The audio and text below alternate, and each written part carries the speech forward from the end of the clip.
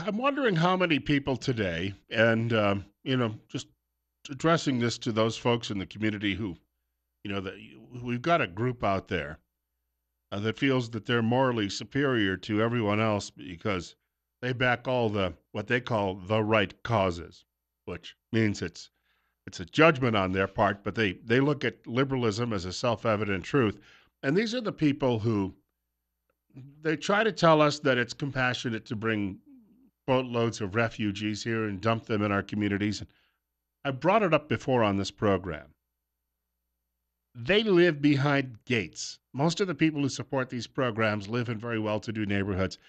And the only time they would ever have any interaction with a refugee might be at the grocery store, or if they have the refugee over to cut the grass, or come in and clean the house for them, or clean the pool, or do something along those lines. The same thing they do when they hire illegal workers from other parts of the world to come do all of their odd jobs around their homes. And they pat themselves on the back and say they're doing everybody a favor. And if you complain, you're just a white racist bigot, and that means that they have, that you deserve everything you get. The fact that you lost your job, whether it be, in a coal mine or on a farm or wherever you happen to be working, you're irrelevant to them. They would like you to go away. They just simply would like to get you out of the way. The liberals no longer have any compassion for the working people of America. Apparently, all their compassion is reserved for people who, in some cases, mean us harm. And when they actually bring these people over here, and it's my tax dollars and your tax dollars that help support these people when they first come here and get resettled, and they end up living in, well, let's be honest, hovels. They live in some of the worst homes in this community. We're paying the rent check. And the people who live behind the gated communities and say this is wonderful, they don't have any contact. In fact, they may own the hovel and may be taking your tax money and saying, oh boy, oh boy, oh boy, I'm glad I'm so good hearted. And then you take a situation like yesterday in Columbus, Ohio, at Ohio State University, where you have a young man who, well, he was given everything he could ever want. He was being given a free ride. He had a scholarship. Did you know that? I read that this morning. A friend shared that with me. He had everything going for him in that sense. And his main complaint was he couldn't find a place to pray on campus. He was complaining to a campus newspaper a few weeks ago, saying that if he prayed publicly, then people would think that he was going to get in a car and run over people and maybe stab them too. Well, he did do those things now, didn't he? Brian Kilmeade, one of the hosts at Fox and Friends, said this morning, you mean he couldn't go because Ohio State University is filled with places for Muslim students to pray. It's an enormous campus, so it has multiple sites. He could have gone to Google and done a 3-second search and found several places to go pray. What he's doing, though, is bellyaching about the free ride he's been given in this country. He's been brought to a country of plenty. At least it still has plenty compared to what he probably knew when he lived in Somalia.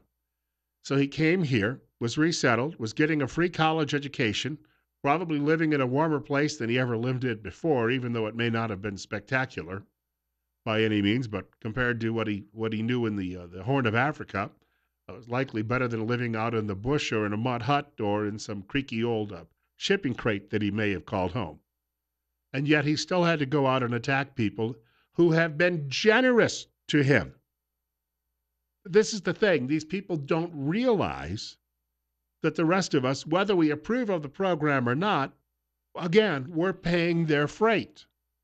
Now, what in blazes is wrong with the people who are supporting this program? And the first thing they're going to say is, well, Bill, Dylan Roof was a white man.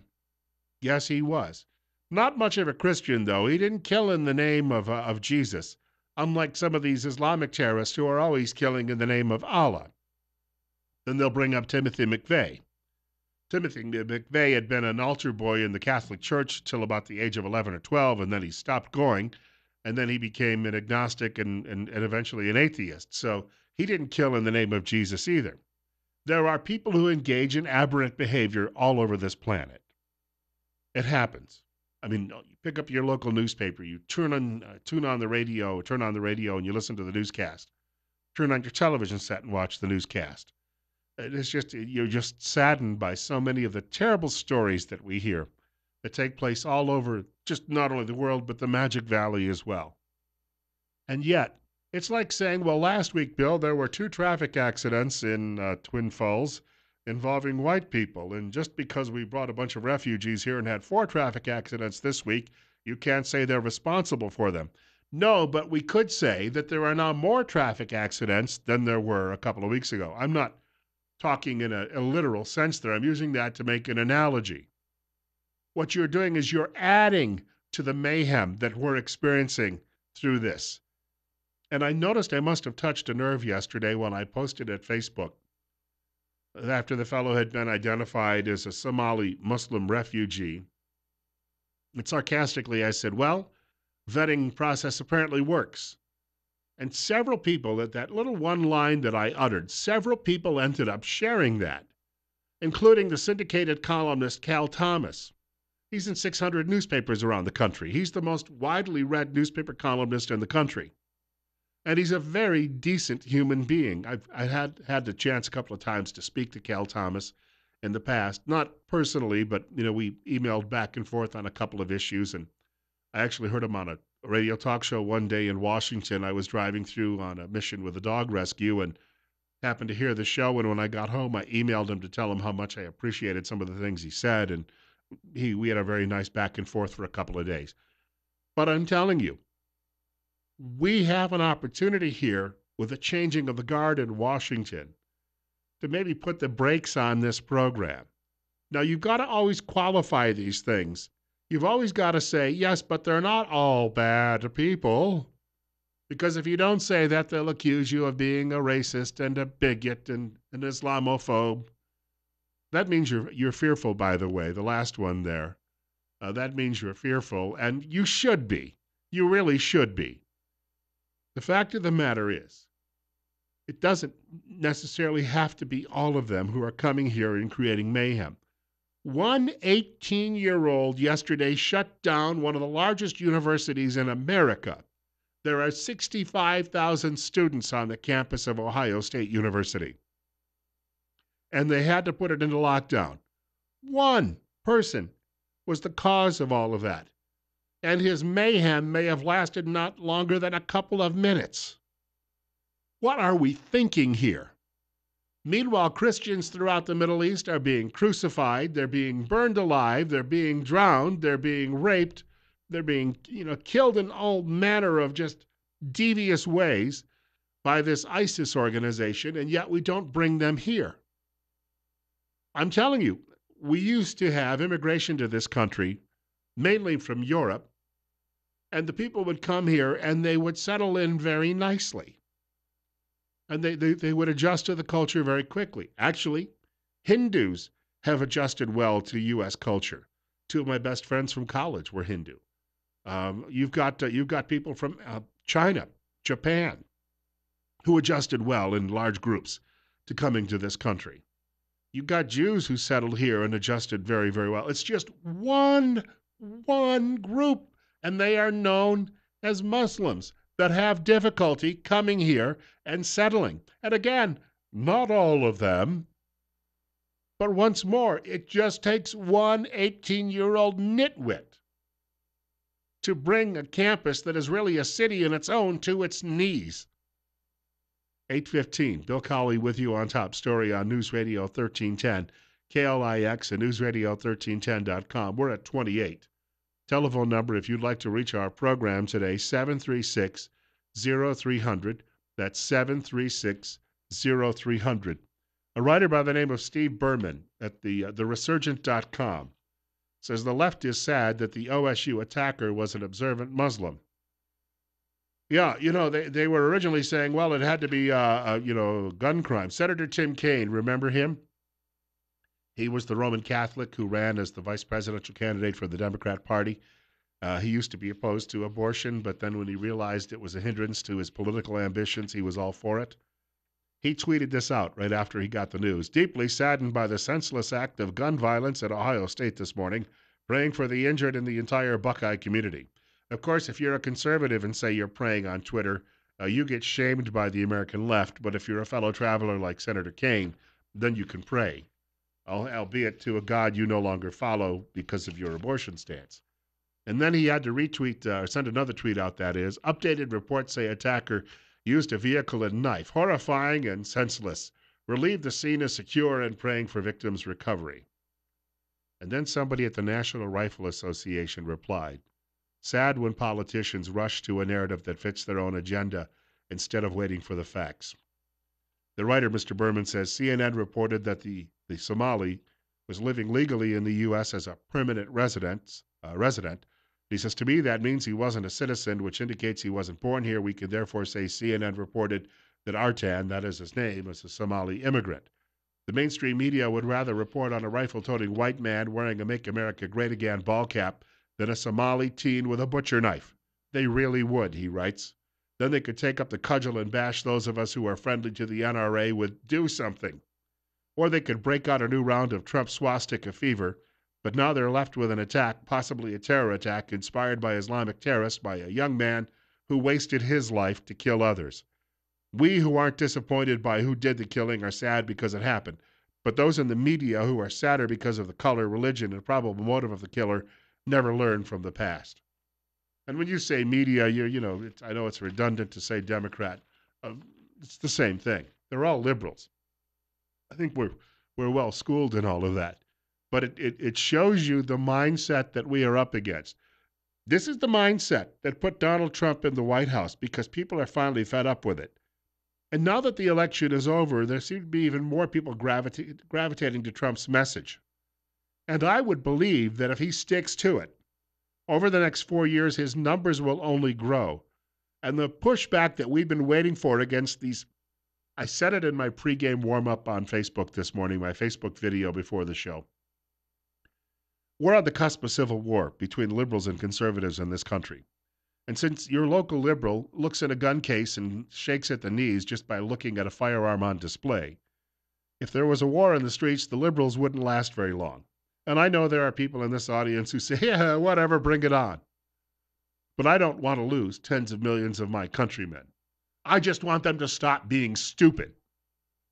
And maybe what we need to do is impress upon them that this thing that happened yesterday is not some one-off random attack, but that there will be many more of these coming because we've seen them in the past.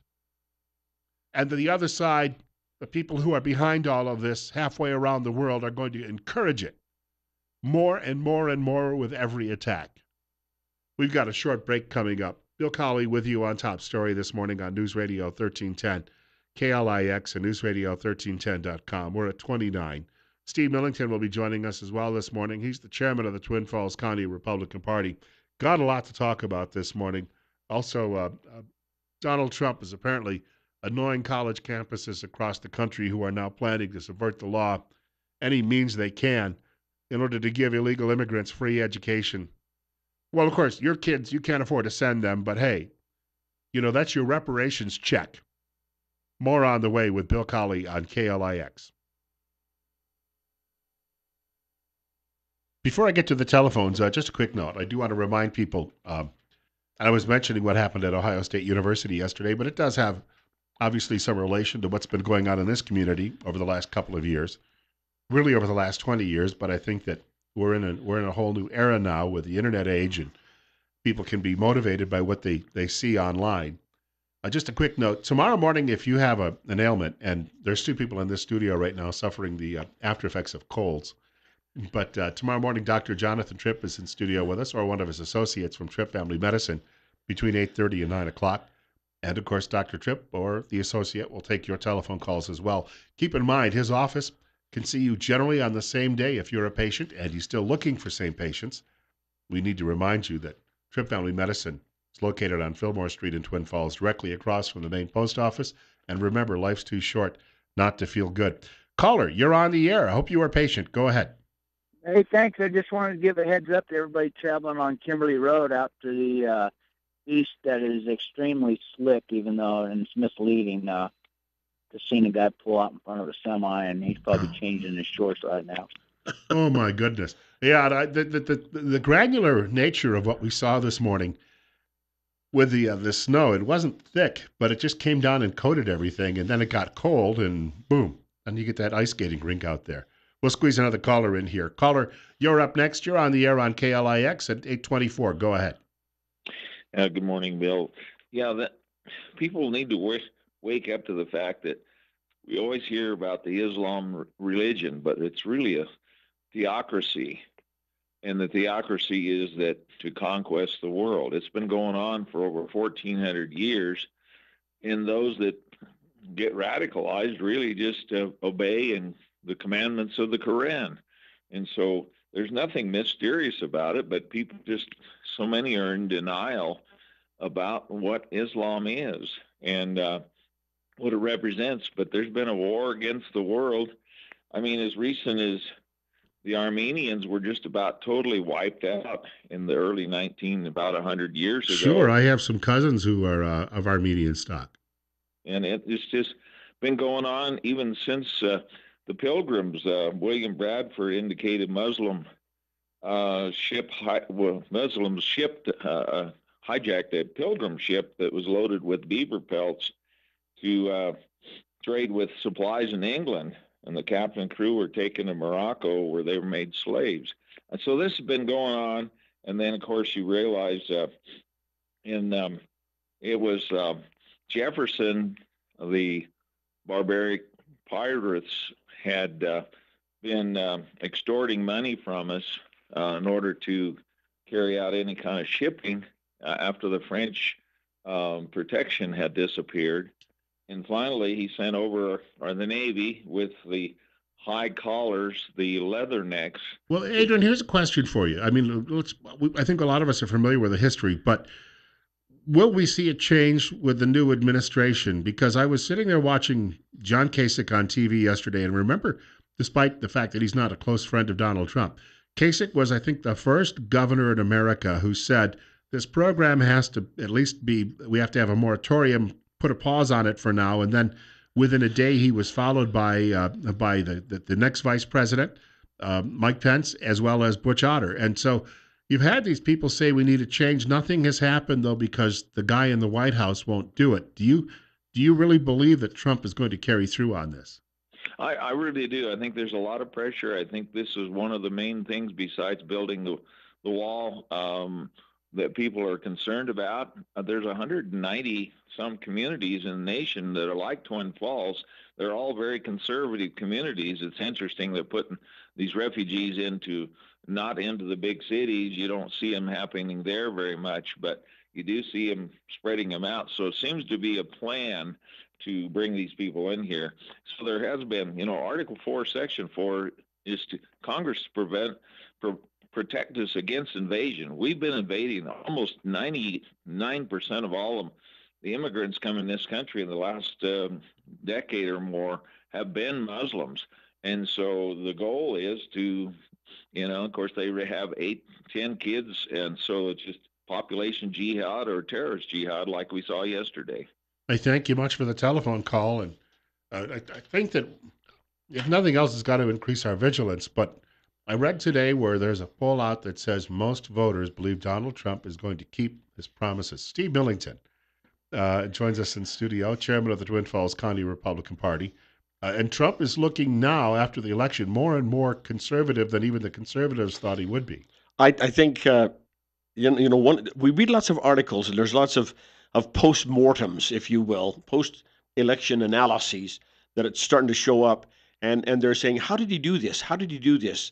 And without exception, he played an extremely careful, well orchestrated election, and sang exactly the words to the music that everyone wanted.